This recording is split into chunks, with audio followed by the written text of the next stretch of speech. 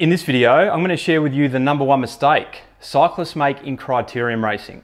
And look, whether you just do bunch rides, you're thinking about doing your first Criterium, or you've been Criterium racing for a number of years, I'm very confident that you'll get a lot of insight out of this video. Reason being, I'm joined by an ex-professional cyclist by the name of Tommy Nankervis, who after racing overseas for a number of years, moved back to Melbourne and became one of the most highly regarded Criterium racers in this country.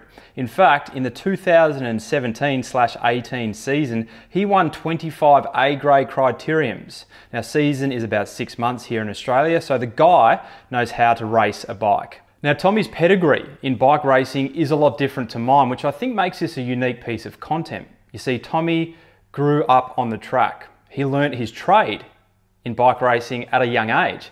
Myself, on the other hand, I took up road cycling in my late 20s after I ditched triathlon and fell into Criterium racing. And while I have made it to an A-grade level, which is the equivalent to category 1 for all my US friends, I'm still making a lot of mistakes, including the #1 mistake cyclists make in Criterium racing, and that is wasting energy. Now I've told you the punchline, don't jump away, because in this video what I've got for you is 5 examples where I've been wasting energy in an A-grade Criterium at Melbourne's illustrious Caulfield Carnegie Cycling Club's Glenvale. And we're not only going to be pointing out the mistakes, we're going to be discussing what I should have been doing differently, the solution, such as sitting on wheels, closing gaps, and we even discuss body position amongst the 5 examples. Now, to set the scene, at one of Australia's great cycling clubs, that's right, it's Caulfield Carnegie Cycling Club at Glenvale, this Criterium race was about 10 or 11 months ago. All the data, the GoPro footage, and the conversation with Tommy was actually on a hard drive that exploded, but I've since salvaged the data and I can present this information to you. Now, Tommy didn't actually race at this particular Glenvale. What he did is he came around to my house after the race and we sat down in front of my GoPro footage that was sitting on my bike, and Tommy gave me a lesson. Now, before we get into these 5 mistakes that I make and the solutions, I just wanted to point out there are probably other mistakes that people make. I'd be keen to hear your fuck-ups in Criterium racing below, just so I don't feel so bad about sharing mine.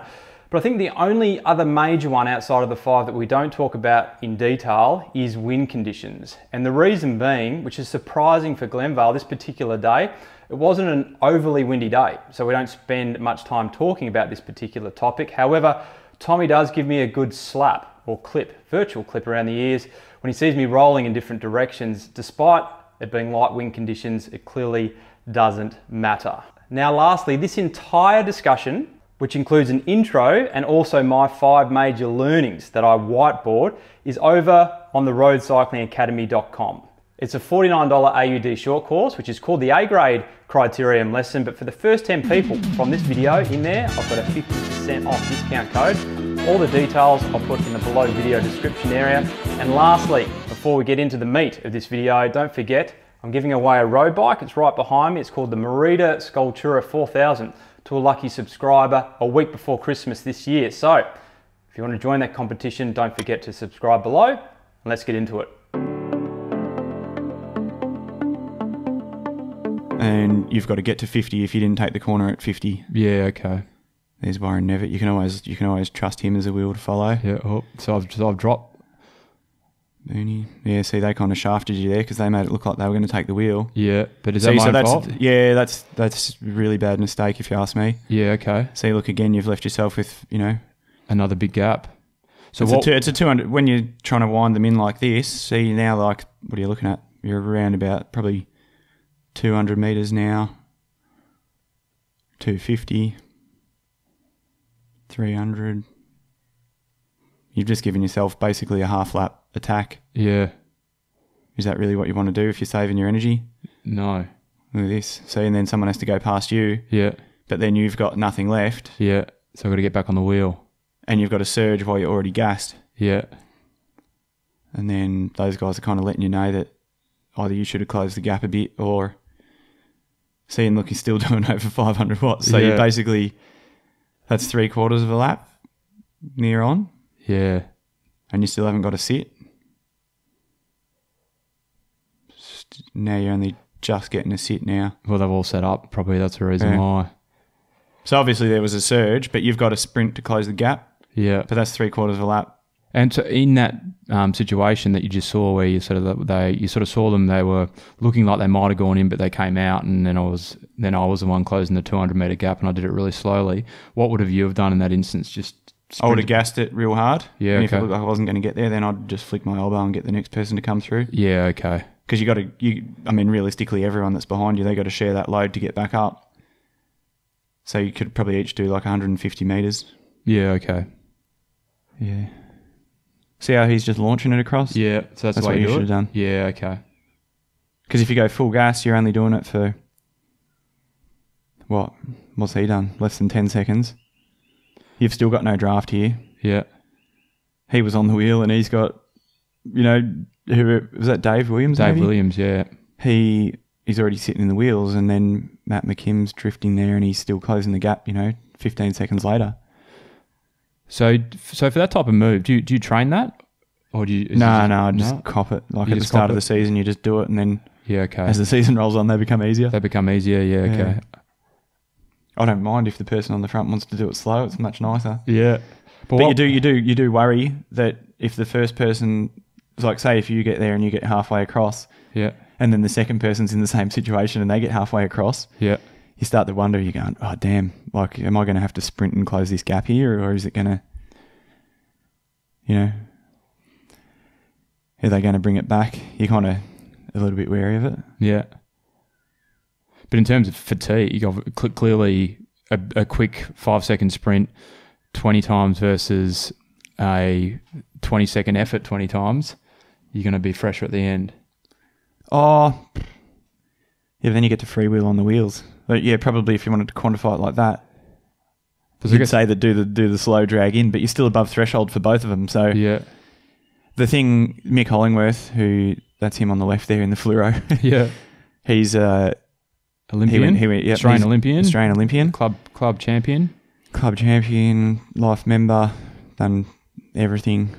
I've known him since the very first day I went down the track. He's been there doing the lap counting on the track and all that. And Yeah. I was always lazy. I still am. He used to say to me that when I go to close a gap, I'd just leave it too long and I'd do a big, long, slow, close the gap on the track. Yeah. And he's like, you got to slam it and just, jam it, close that gap as fast as you can so that you're sitting on the wheels, like basically recovering again. And he used to say it to me all the time, and then I just started doing it and life was a lot easier. Yeah, right. So I still do it. That was something he taught me when I was, 15 or 16. Interesting. Well, he knows what he's talking about. Yeah. And, people would come in now with power meters and say, oh, you did this and did that, and you didn't need to do that surge at 1,000 watts or whatever. And I'd be like, I know it's easier, so I'll just do it. Yeah.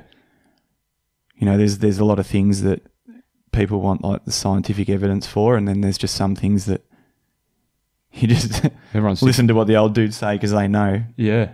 They didn't have to write a research paper on it. It's just the way it is.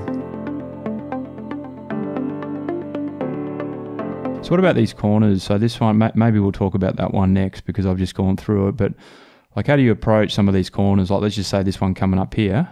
Is there any specific technique or angle that you use, or you just follow on the wheel? Oh, I just go as hard as I can. Just go as hard as you can?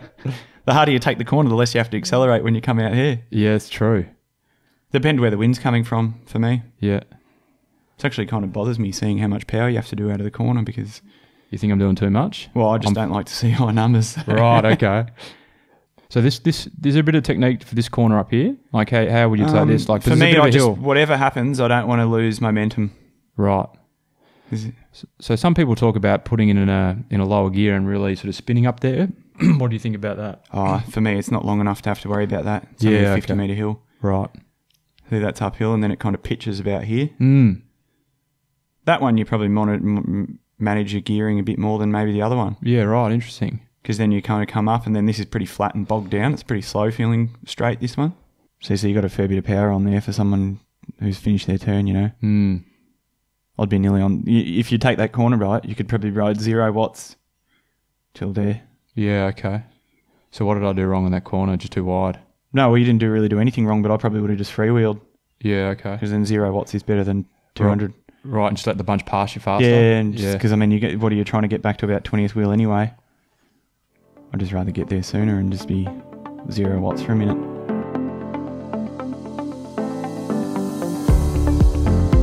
How far do you sit off the wheel in front of you?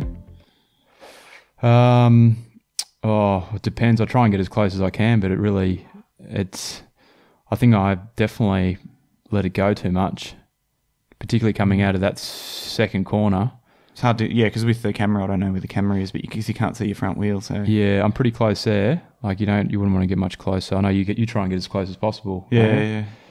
What impact does it have being as close as possible? Versus, more draft. Yeah, but is it like, so at the end of a race, how much are you going to save a few percent? I've got no idea. I wouldn't experiment with how hard it is to go further back. Yeah. No, I'm just asking. But how close you want to get in a crit though? Because crits, they're a bit. A foot. Yeah. Okay. Because I do everything imperial, Yeah. Half a wheel, I suppose. But I think particularly in the lower grades, though, riders are probably a bit reluctant to get really close on people's wheels, aren't they? Yeah, but you'd like to think you can trust everyone in A grade. Yeah. They should be there for a reason. Well, you got the 40 of the best riders in Melbourne here, so... Yeah, I think that's one of the challenges that I have. I can ride close, but then, there'll be a surge or something, or, a rider looks like they're going to pop in, so maybe like there, for example. Yeah, see, it looks like you're a whole bike length there. Yeah, and then... Which, if you knew you were going to pick up speed around the corner, like jam it on and then come onto the wheel, then that's good, but... Yeah, okay.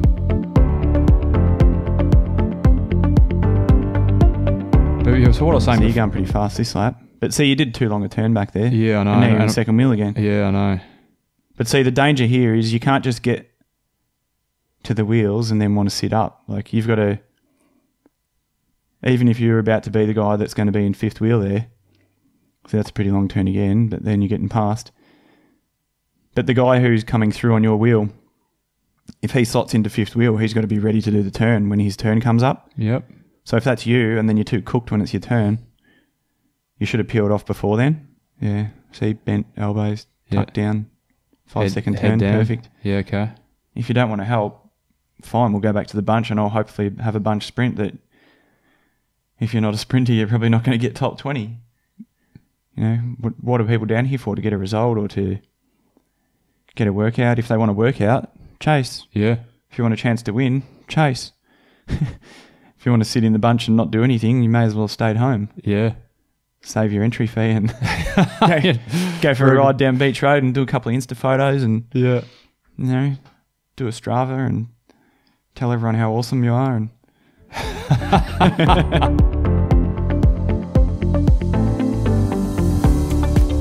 you don't need to be aero at all if you're tucked in the wheels properly. True. That's what I always say. Yeah, all these new positions, everyone goes like really low in the front end and put all their weight forward and all their load is on their quads instead of on their glutes and hammies, and all their bike handling goes out the window. And it's funny because you watch guys that the way you can tell is the guys that are on their hoods and their arms are locked straight instead of being bent. Yep. It means their front end's too low. Yeah, right. Yeah. So how do you sit on the bike then? Oh, just like a champion. Just like I got no idea, just however it feels right. How it feels right? Yeah, okay. Look at all the old dudes. They don't have their handlebars up higher because they don't have as much flexibility. They got their hands up higher because they've got a balanced position that's got more control. Because really, like if you see Walker there, he's on the wheels. Yep. You can't, obviously you're going to bit of a fisheye lens, so it's never going to be reflective of from behind there. But he's got a bit of a bend while he's down in his drops. Yep. But what's the aerodynamics matter to him when he's tucked in on the wheel? Like, he's probably 10 centimetres off the wheel in front of him. What's the aerodynamics matter there? Yep. Doesn't matter at all. Yeah. You could be in a pair of board shorts and you'd still be getting a draft. What about when you hit the front there? So he's hit the front. Yeah. See, bent elbows, tucked down, 5-second turn, down. perfect. Yeah, okay. Oh, the head down he's looking through his legs to see where you are. Yeah, okay. That's why he's doing that. So you're going wide around there again? Are you hoping they pass you on the left or right? You got to have thought for what the dude's doing behind. Yep. See, last time you let them pass on the right, this time the left. Why different? Mm. That would be...